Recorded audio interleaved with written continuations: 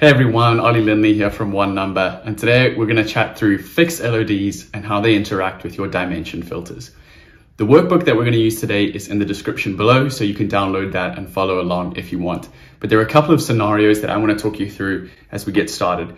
The first is, say we've got a view like this, right, where we're looking at our categories and subcategories, and then we've got our sum of sales.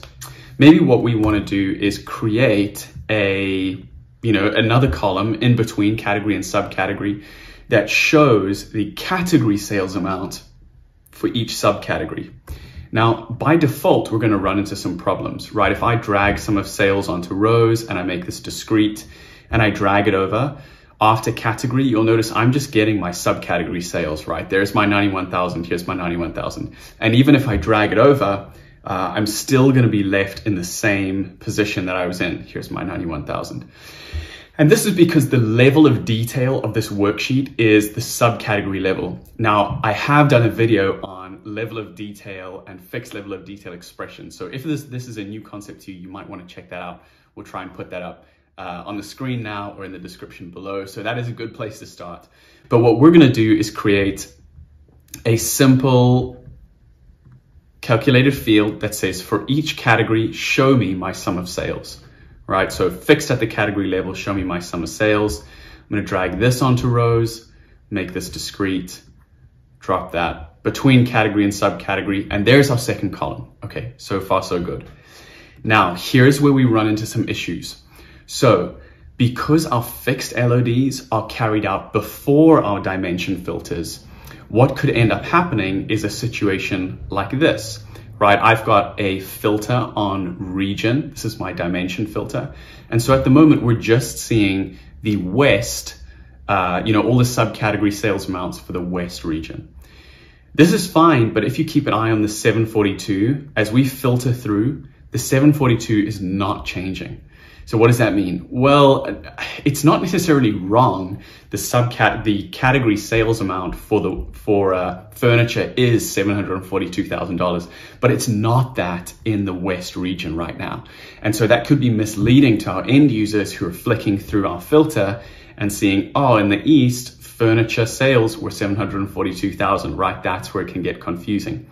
So what we're going to want to do is come back to this order of operations, and we're going to bump our dimension filter above the fixed LOD, which is being carried out here, so that the dimension filter region is carried out before the fixed LOD is calculated, meaning that as the filter value changes, the fixed LOD amount changes too. So what we're going to do now is take our our region filter, and I'm going to right click and I'm going to say add to context. That's really it. Add to context. It turns gray, and now you'll notice we can flick through that and that value is changing there. 164, 208, 117. Perfect.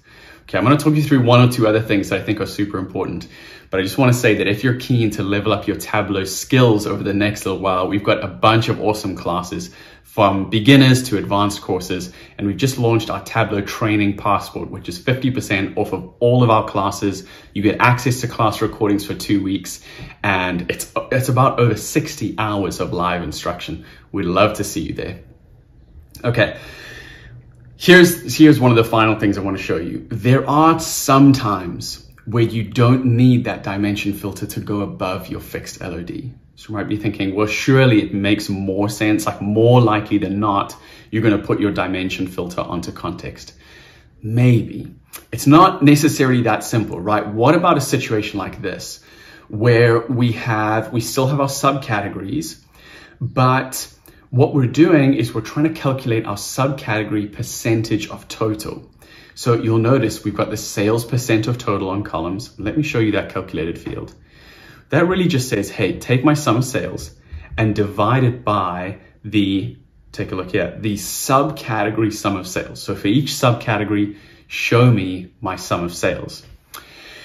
Now what that's going to do is it's going to make sure that I can take the sum of sales for whatever subcategory I'm looking at, in this case, accessories. And as I filter, right, as my dimension filter is applied, my normal dimension filter will change or filter this sum of sales value, but it's not going to filter this sales subcategory value. This is saying we're going to fix that sales amount for each subcategory, so that is not changing.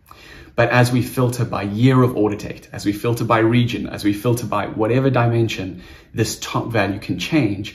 And so we're going to be able to get a percentage of total sales, and that can kind of be hard coded in there like this.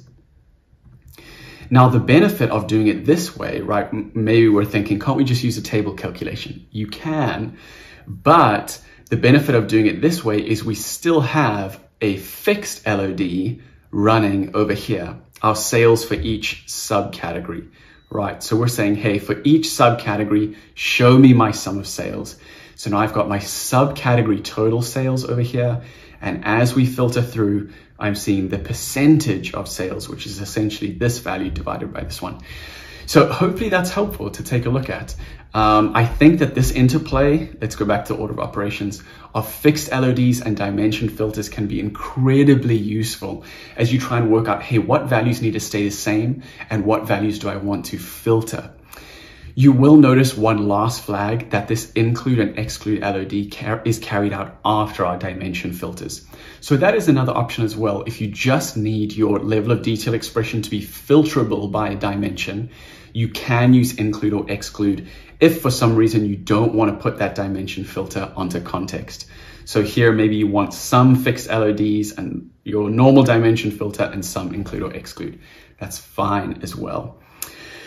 I know that there are a lot of questions that we might have, but a great place to tackle this is in class with us. We've got a whole class on sets, parameters, and LODs, where we deep dive into LODs and how we can use them in our Tableau worksheets.